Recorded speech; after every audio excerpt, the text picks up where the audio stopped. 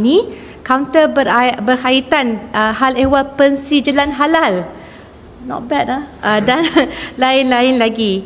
Pada sebelah malam pula ada sebuah acara majlis kesyukuran diadakan di Masjid Abu Hurairah, Jalan Ipoh, Kuala Lumpur, bagi memanjatkan kesyukuran di atas limpah kurnia Yang Maha Esa sehingga keadilan kekal ke saat ini, dan juga tentunya mendoakan teman-teman kita di Palestin, termasuk mereka yang berani bersuara di seluruh Universiti Amerika Syarikat dan seluruh dunia, dan buat pendukung dan anggota keadilan khas suatu majlis makan malam diadakan dari jam 6.30 petang hinggalah 10 malam di tempat yang sama bagi meraihkan pengorbanan dan sumbangan anggota. Jadi akhir kata, keadilan mengajak kepada semua rakyat dan anggota turut sama-sama menjayakan Karnival sambutan 25 tahun keadilan pada 11 Mei 2024 di Sentul Depo. Jadi jumpa, termasuklah pihak media, kita jemput sama-sama meramaikan dan menikmati bukan sahaja khidmat aduan tapi juga dari segi Karnival dan persembahan. Betul. Baik, apa-apa lagi tambah YB Wong Chen? Okey, boleh. Saturday, Sabtu tu, pada sebelah bulan tu, kita konsepnya senang, Parti kita bermula daripada jalan raya lah, daripada protes, Jadi protes dan rakyat ni, kita ambil kesempatan ni untuk kembali kepada konsep terbuka pada rakyat. So I think that's the fundamental theme that we're looking for.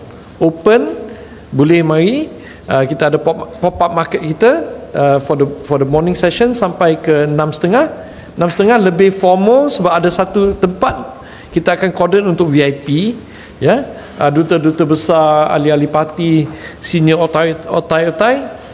There will be one area untuk VIP saja, tetapi masih terbuka untuk semua. Kita ada video screen semua, dan I think everybody can more or less participate lah. So the concept is Karnival lah, kita panggil Karnival, but yang paling penting, dan for Izzah lah, saya join parti 15 tahun dahulu. Izzah at the very start. This is to remember the history of PKR and juga the struggle of all the otai-otai lama lah kita. So this is the opportunity, So any questions? Soalan? Bekas Presiden surrender say meraihkan sambutan Karnival ini. Dia cakap dia PKR sudah kematian morok. That's his own opinion lah. I mean, he's no longer a party member. I think other people have made statements to his statement. I'm not going to comment on that. That's below us to talk about this event now. Thank you. Any questions? Yes. Have expectations for turnout? Well, we expect around 5,000 to 10,000 people. The last convention we had, a special congress we had for the 25th anniversary, was attended by 5,000 party members. But of course, this event dia panjang, daripada 9 pagi ke 10 malam. So we're not going to do a head count lah, but I think at the peak of any time, it should be around 5,000 to 10,000. So hopefully more people turn up. I think one of the nice things about the convention, there were so many older members that we haven't met, and it was a place and a space that we can read each other, update each other, and I think that's what we want for the Karnival, because as we always wanted to be relevant to the communities, and it's important to have that space. So we're inviting for those who might not have been politically active all these years to just come and celebrate with us. Depo. Kampung Baru. Yalah.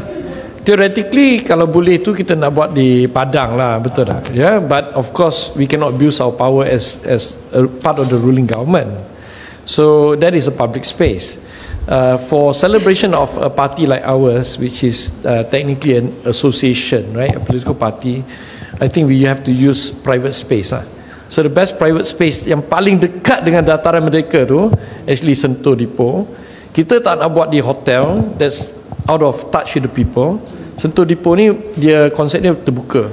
So we hope that's why after searching for a few areas, pricing also quite good. So we decided to use that one. Yeah, and LRT pun dekat. Yeah. Kadang-kadang kita buat anjuran program antara maklum balas yang diberi, tolonglah dekat dengan sistem pengangkutan awam darat. Kerana sebagaimana tahu kan, ibu pejabat keadilan pun bukannya terlalu mudah untuk datang untuk akses. Jadi kalau dapat dekat Central Depot, at least people can access it better lah. Yeah. I think the main point is this party susah lah. Yeah, even though we are ruling, I think we have to go back to the roots. Ni parti derita, you know. So something more sederhana is useful to remember our journey. Yeah. Yes. Soalan?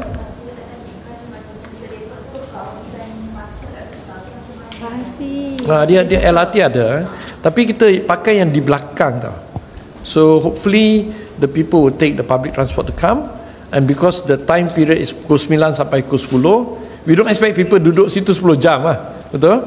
So if they come 2 hours, hopefully the traffic will be under control. But we have a lot of party members who will be there, staff members to assist control traffic.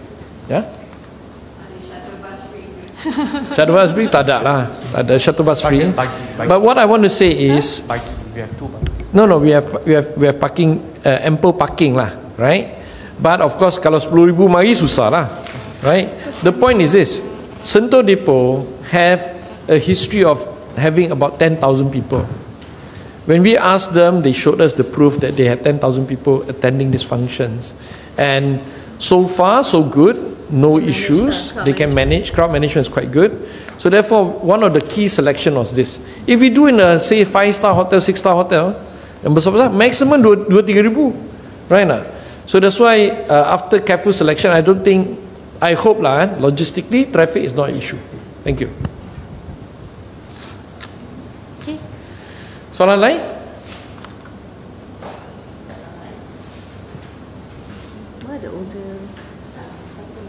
Yeah, to answer your surrendering question, if you still want to write about this issue, his ex-party member, he can come. It's open to the public. If he choose not to come, that's his problem, right? I mean, I know him personally. You know, we're involved in human rights as well. Yeah. So you know, but I don't think it's appropriate to dwell on this matter when we are trying to celebrate 25th anniversary. But it's very important for every member to remember their path, their contribution, and for the party to remember and, you know, celebrate their contribution. That's the most important issue. Yeah.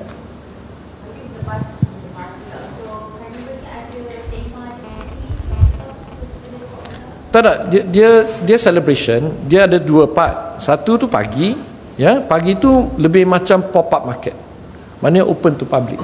Adalah kopi, adalah makanan. But you have to pay lah, unfortunately. We're not subsidizing ini. Ini bukan parti kaya, ini parti derita. So we just organize, dia ada wall of history, 25 tahun history party. There is going to be a giant balloon installation, 20 feet installation, so you can take photo. Ada photo opportunity punya wall. Izzah, dia tak tahu lah, but she's going to cook on stage with your mother. Sorry to put you on the spot. It's always nice to know when we're having a press conference. I know. But basically, Ultimate is going to do a few panelists, right? A few session panels. One of them will be Izzah and Kak Wan together. And to be fair, I'm going to do DK Barat apparently with Nick. Yeah, I know. Okay. So dia ada banyak program-program dia lah, ya. But dia bukannya fokus khasnya kepada parti, right? It's the opportunity also for ahli-ahli parlimen, ahli-ahli adun, the politician from PKR to come and meet the people. You know, so that we interact with the people, we understand what is their challenges, economics, you know, traffic, apa. It's an opportunity to interact. I think that's the important thing, right? We asked the people to come out 25 years, 26 years ago. We asked the people to come out on the streets to fight for us, right? The least we can do is balik kepada tema macam ni, dekat dengan rakyat, ya. Open up the carnival. It's a celebration, ya, yeah?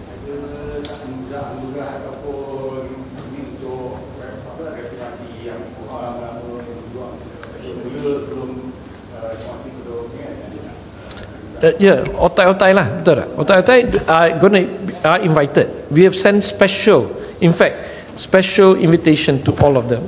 Ya, senarai itu dibagi pada kita. Jadi bila kita terima senarai itu, kita hantar satu jemputan khas pada mereka. Then there is also a small performance by a few otai members on the stage. Special recognition, I think, I'm not sure yet, but I don't think we can do on the night lah. Kalau kita bagi CJ ni susah lah. Berapa ratus lah, brother. Otai betul, right? So maybe we can do a separate event for that one.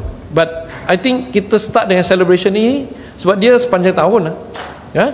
So maybe there's going to be follow up in the state level, but we can have a otai reformasi night for sure. Contoh kalau di Pulau Pinang dan juga program di peringkat pusat secara berkala lawatan ziarah otai reformis adalah satu aktiviti yang dijalankan. Kedua di peringkat negeri sebagaimana YB Wang Chen sebutkan tadi. Di peringkat negeri ada beberapa anugerah yang disediakan. Tapi isunya adalah penglibatan pihak otai yang saya fikir perlu menjadi antara nadi utamalah program dan sambutan.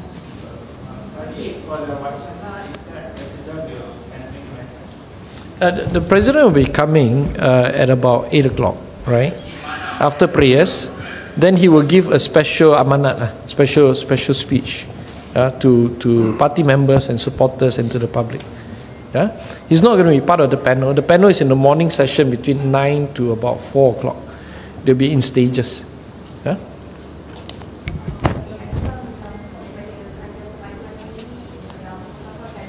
Yeah, memang. Kita akan invite all our party component party members, right? It's open to the public. So even though if you're from Bersatu, you can come. It's no issue, right? Not? Yeah.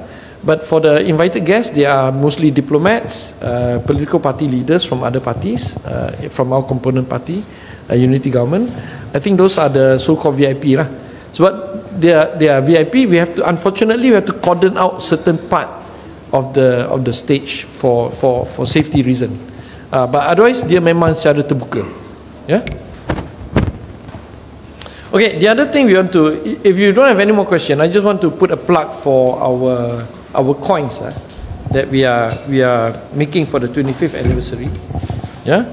Pertama, this coin was designed and produced by Royal Selangor. Royal Selangor, orang tua dia ingat lah Selangor Pewter lah.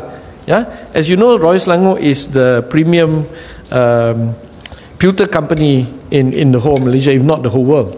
Yeah. So we did meet up with them about 3 months ago to design, and the choice of the design is the famous Datuk Sri Anwar punya speech in Dataran Merdeka or Masjid Negara. Yeah. This is the iconic speech. First, we tried to convince boss to do this one, right? But he thought maybe too controversial. And this one, he decided on this design. And this design took about 2 weeks of carving. And then they made the mold. And now it's open for sale to the public. Yeah? So there are two versions. One version is the pewter version, which is this one. This is the basic version. We are selling this for 120 ringgit, yeah, each. It comes in a very simple cover, which is basically just plastic and a bit of note on it, yeah. This is 120 ringgit. For the other one, which is more grand, this is comes with a box, a very nice box. Message from Datuk Sri Anwar Ibrahim with his signature. This is selling for 600 ringgit. This is a 24K gold plated. Bukan gold lah, gold plated. Not the whole thing as not a block of gold, but gold plated for 600 ringgit. Yeah, comes with a box. So you can buy this from Shopee. You can contact us. In fact, it's being circulated through the social media. Please come and support and buy one of these. This will be, you know, a good memento for the 25th anniversary. Yeah. And Izai, maybe you want to pose a bit with these coins for photos. Really? Yeah. And apparently there's this thing. I have no idea how this thing works, but this is what they recommend you do. Seriously? Yeah. Shin, maybe you can explain this bit? It's just the way we hang and light the kitchen as well. Yeah. So when you buy these things, of course, we'll be trying to sell the peripheral component parts also lah. So you can try and buy a casing like this, a plastic casing, and apparently it's very trendy to put it on your handbag like this. Yeah. Okay. Any questions on the coins? No. Okay. Yeah. Thank you, everyone. Thank you for. Thank you so much. Thank you. Let's have a group photo lah. Maybe a photo. Maybe HQ sekali ke? HQ, come. HQ team. Who have been the one, come. Join Yeah. I want to acknowledge the work of the HQ team, Hadi, team from my office. They all been working very hard on this issue. Yeah. So we're almost there. 7 more nights of no sleep. Drink a lot of coffee. We'll get it done on Saturday. Thank you. Come. Isaac, come.